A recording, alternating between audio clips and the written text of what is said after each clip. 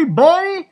It's Psycho the Clown coming to let you know about the Halloween Horror Night update in Hollywood, California. They've already announced their full lineup for the 2015 season. We already know that they announced The Purge, which will be coming to the Terror Tram. Now let's talk about the rest of the lineup. Halloween is returning back to Hollywood. We had it over here last year in Orlando, and it's the best haunted house I've ever been through. You'll get to enjoy all the classic scenes from the 1978 movie. I liked it when Michael Myers was covered in head to toe with the blanket and the glasses on, and when Dr. Loomis pulled up and said, "I shot them 5 times!" That was just hilarious.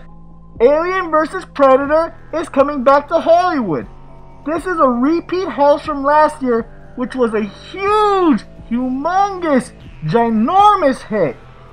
They used some really nice special effects, like with animatronics, with Alien coming out the wall and Predator just jumping around. Now who will win? Let's find out.